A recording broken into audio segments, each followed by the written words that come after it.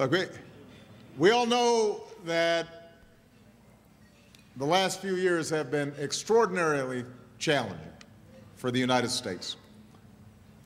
18 months ago, I took office after nearly a decade of economic policies that gave us sluggish growth, falling incomes, and a record deficit, and policies that culminated in the worst financial crisis that we've seen since the Great Depression. In the last 6 months of 2008, 3 million Americans lost their jobs. The month I was sworn in, January of 2009, 750,000 Americans lost their jobs. 600,000 were lost a month later. All told, 8 million jobs lost as a consequence of this crisis. Now, we didn't get here by accident. We got here after 10 years of an economic agenda in Washington that was pretty straightforward. You cut taxes for millionaires, you cut rules for special interests, and you cut working folks loose to fend for themselves.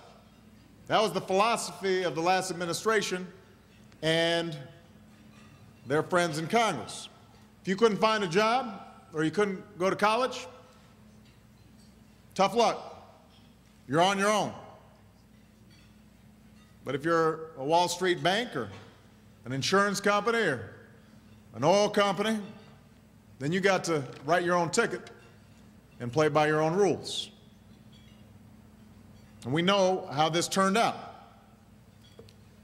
So when I took office, because of the help of some of the people in this room, we put forward a new economic plan,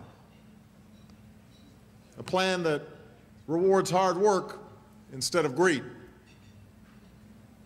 a plan that rewards responsibility instead of recklessness, a plan that's focused on making our middle class more secure and our country more competitive in the long run, so that the jobs and industries of the future aren't all going to China and India, but are being created right here in the United States of America.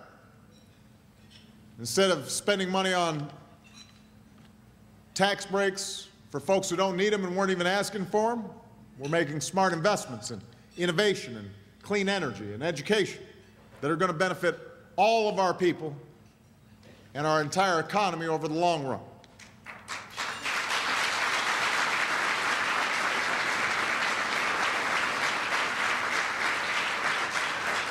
And instead of giving special interests free rein to do whatever they want, we're demanding new accountability from Wall Street to Washington. So the big corporations have to play by the same rules that small businesses and entrepreneurs do. Now, because the policies of the last decade got us in such a deep hole, it's going to take some time for us to dig ourselves out. We're certainly not there yet. But I want everybody to understand, after 18 months, I can say with confidence we are on the right track. When we were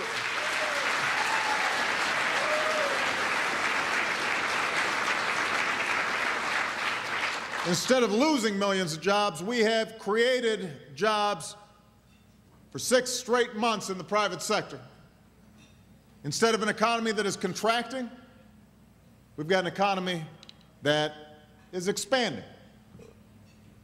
So the last thing we would want to do is go back to what we were doing before. And I want everybody in this room to understand that is the choice in this election. The choice is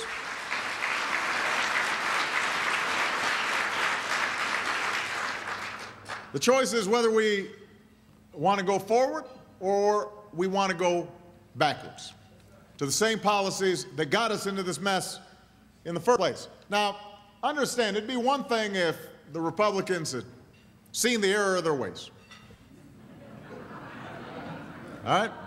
I mean, if after the rejections of 2006 and 2008 and realizing, gosh, look at this big disaster that we caused and taking record surpluses into record deficits and causing all this hardship. We're going to rethink our approach and go out in the wilderness for a while, come back with some new ideas.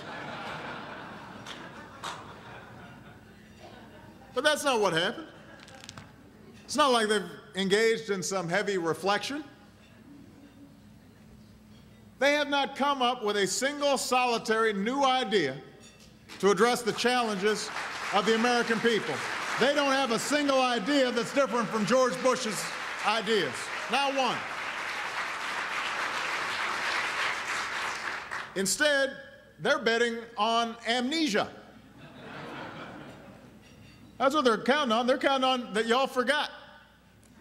They think that they can run the okey doke on you, bamboozle you. I mean, think about it. These are the folks who were behind the steering wheel and drove the car into the ditch. So we've had to put on our galoshes. We went down there in the mud. We've been pushing. We've been shoving. They've been standing back, watching. Say, you're not moving fast enough. You ain't doing it right. Why are you doing it that way? You got some mud on the car. Right?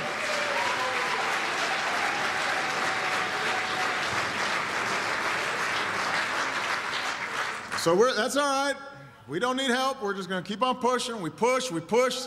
Things slipping a little bit, but we stay with it. Finally, we get this car out of the ditch. We're just right there on the blacktop. We're about to start driving forward again. They say, hold on, we want the keys back.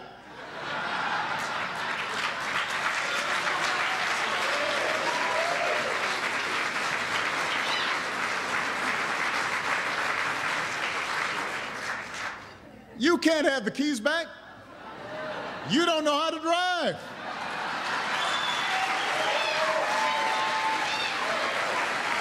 You don't know how to drive.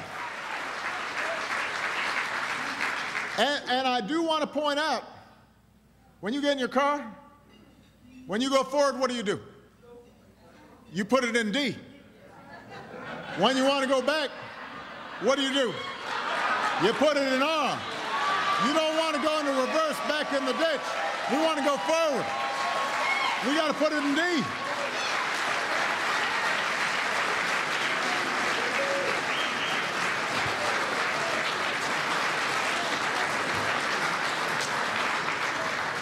Can't have the keys back.